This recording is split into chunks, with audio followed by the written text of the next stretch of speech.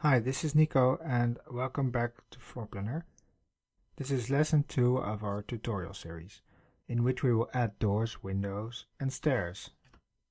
The plan that you are looking at right now is a simple house, and we're drawing this plan step by step. Last time we made the wall layout. Let's start with adding doors.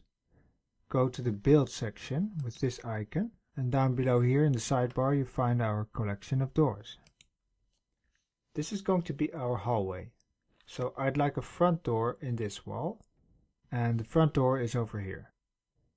Click and drag it in and you can see that it'll snap to the closest wall section. Just release to drop it on the wall. If we take a look at our 3D image, you can see that the door is cut off as high as our wall section. This is to get a better view of the room sizes. You can set the section height in your settings. I'd like to have classic panel doors on my inner walls. That's this one. I'm placing one over here to give access to the living room. And now I click it and press the duplicate icon, and then I move my mouse to this wall and click again, and now I have a door that gives access to the toilet area.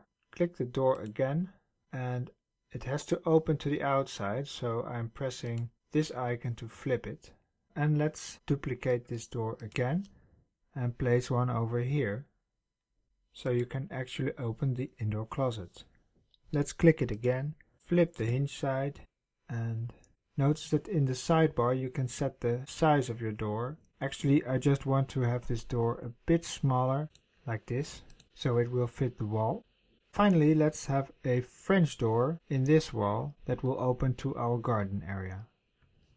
We have a modern French door and a more classic one. I'd like the more classic version. Let's continue with the windows.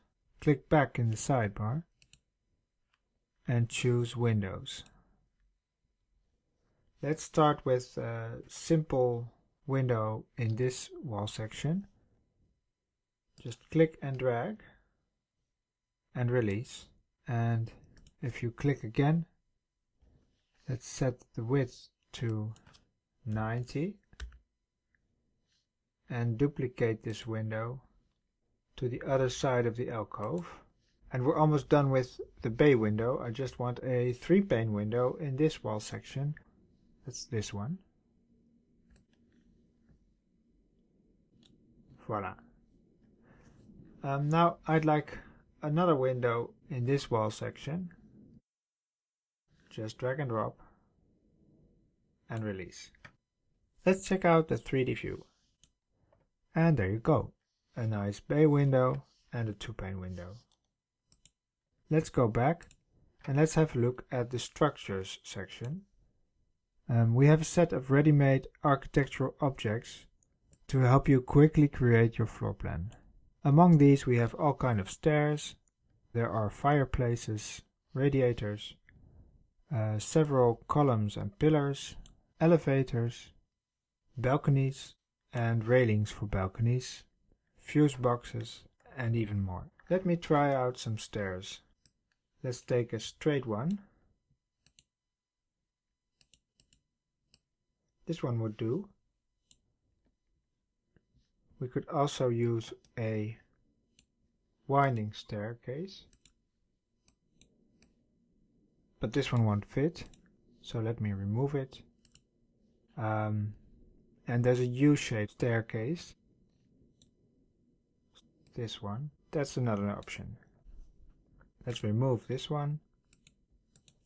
As you can see, this stair overlaps with the door, but I'd like to know if the door can still open below the staircase. So let's take a look at the door height.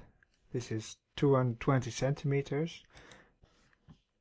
Let's set the wall section height to 230. And let's go to the 3D mode. And as you can see, you can still open the door to the toilet, even though there's a staircase above it. Alright, that's it for lesson 2. Thanks for watching and happy floor planning.